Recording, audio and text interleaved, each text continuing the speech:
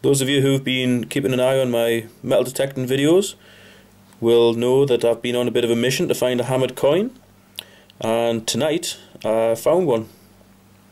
Unfortunately it was pitch black and I didn't have my video camera with us, but I gave it a quick wash off, and I think it's an Edward I penny.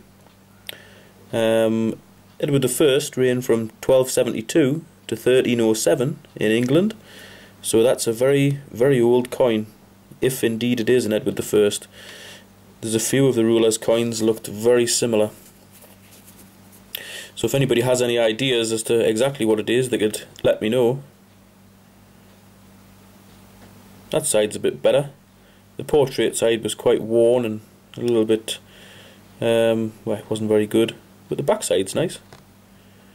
I don't recognise what these marks are. I've got a spink book as well. I've looked it up, but I just can't find exactly what it is.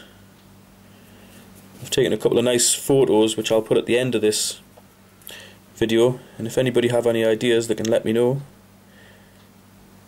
It was found with a Minelab Etrac using the Roman coin pattern, but it was only about 3 inches under the ground,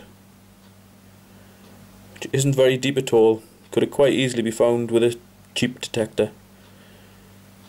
I'm very pleased with that, and hopefully it'll be the first of many hammers. Thanks for watching.